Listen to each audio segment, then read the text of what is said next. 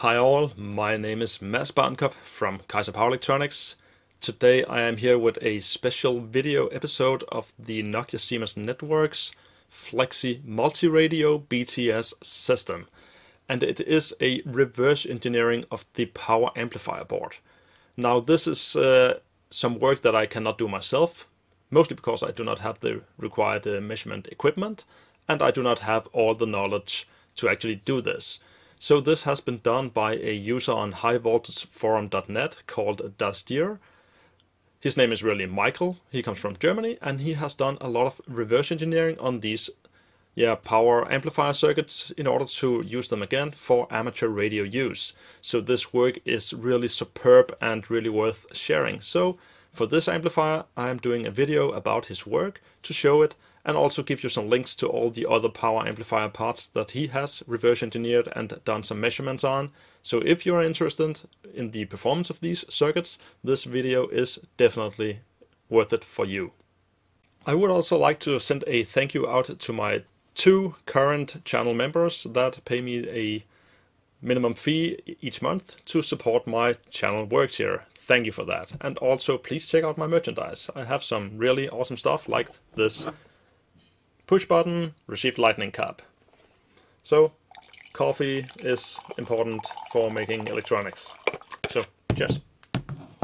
So what quickly became known as the wet amplifier due to the water damage of these circuits. Michael Steer prepared this content list that first we have an overview, then we go through the architecture. We look at the LDMOS biasing and then some output coupler measurements. The S21 measurements, which is the forward gain of the amplifier, and then we have a overview of the power and efficiency of the amplifier, and then he compares it to what is called a dirty amplifier, that he got 2 of these modules from me. One was cleaned up and the other one was still infected with a lot of corrosion and dirt. And then at last, a simulation of how the circulator on the output works. On this overview we can see that he put in some new input and output connectors. The output connector would have a circulator connected, but that was not an integrated part of the power amplifier board in this type. Now he also identified the coupled output, where you can measure the output power of the circuit, and we have the 2 connectors that says VDD and both says VDD, which connects the input power. And this particular power amplifier did actually not have a enable signal, that once it had power connected to the 2 connectors, it would simply turn on and start amplifying. On this principal diagram, Michael shows how the buildup of the power amplifier is, and you can also see my walkthrough of this on the PCB itself in the part 2 video of the circuit analysis. But it is a preamplifier. We have some splitters that split out in 90 degrees phase shift. We have the power amplifier LDMOS, and then on the other side we have again 90 degree combiners. And it all goes up to the microstrip coupler before the output circulator. It is a balanced amplifier architecture, and on the next slide we will see what kind of topology it uses. As Michael mentions here, it is normal that you in LTE and WCDMA applications see Dorothy amplifiers. These you can normally identify by the different length of output PCB tracks between the 2 MOSFETs that make up the Dorothy amplifier pair.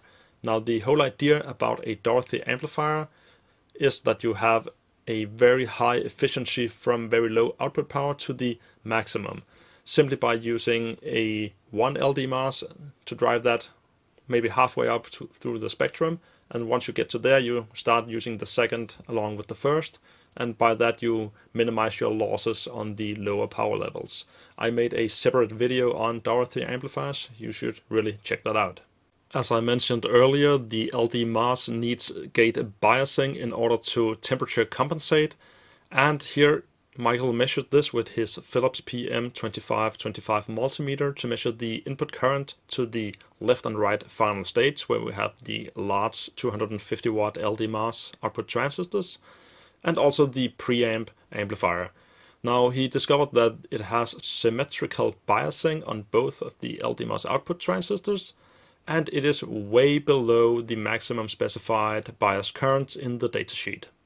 For the next step here, where Michael reverse engineered the whole bias circuit, I really do respect him for that job. This was posted on High Voltage Forum for another power amplifier, but he simply had to desolder every single small surface mount transistor or diode in order to measure it and find out what it was.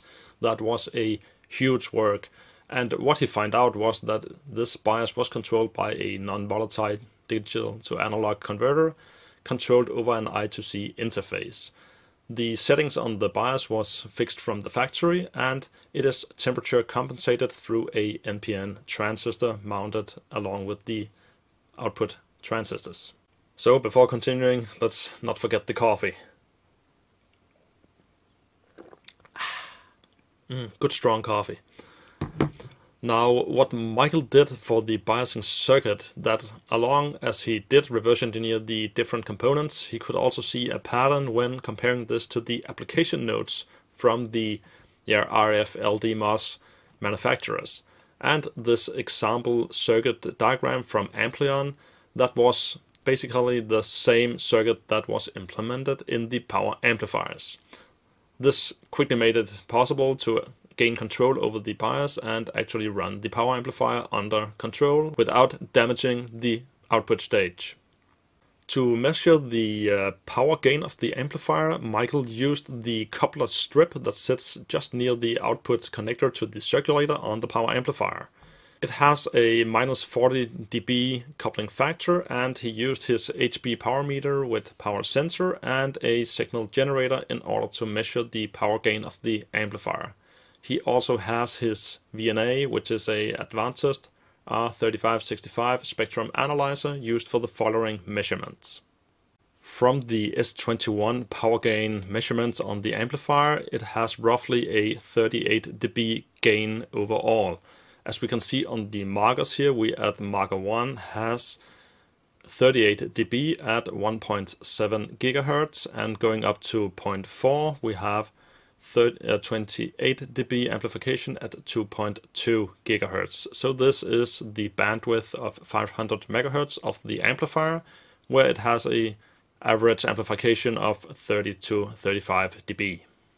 Now, I did mention that the Dorothy amplifier has an inherent high efficiency, and as we can see from his measurements here, that is not reflected when trying to bench test this power amplifier on its own outside of its native environment.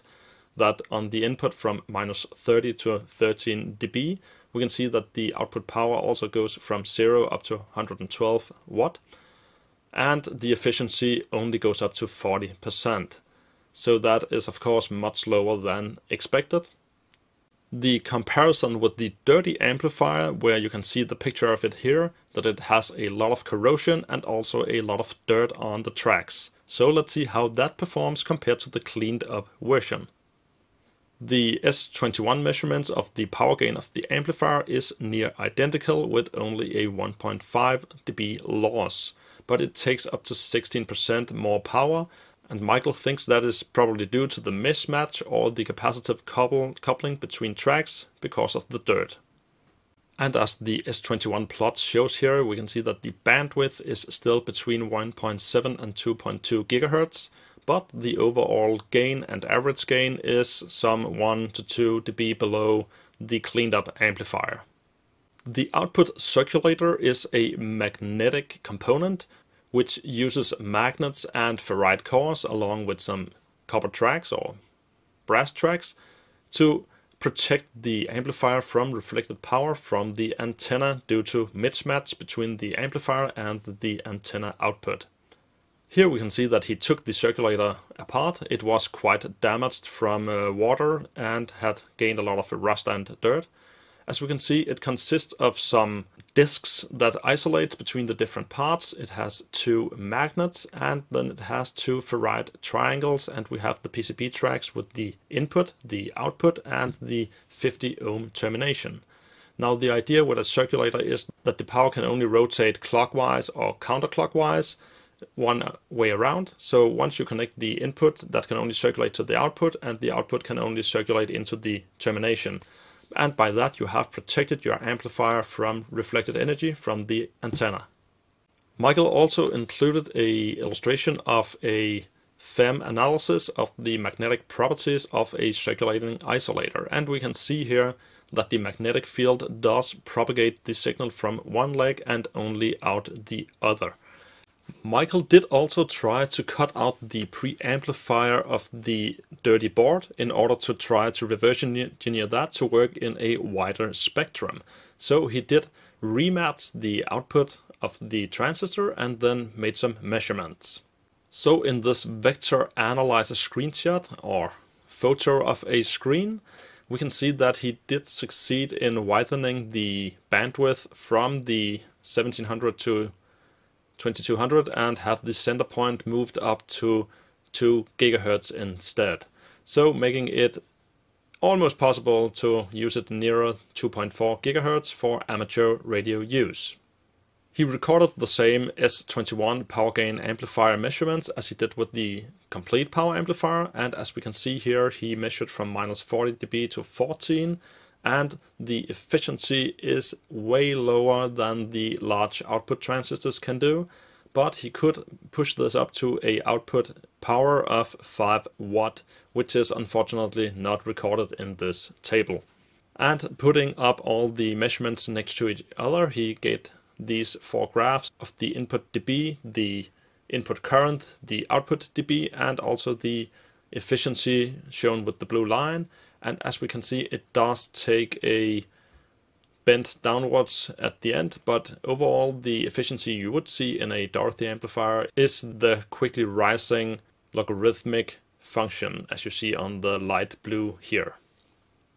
And in the last screenshot from the S21 plot, we can also see the widening of the bandwidth from 1.9 to 2.2 GHz, and that the edges of this signal is no longer as sharp due to the high phase noise, as he had no filtering on this small amplifier and it was cut out of the original board.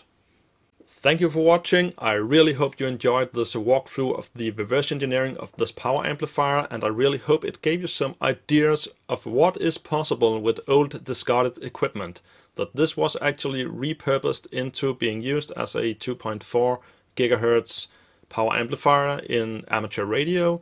And I will also show another work he has done on another amplifier in a future video, but that first has all the teardown videos to be done at first.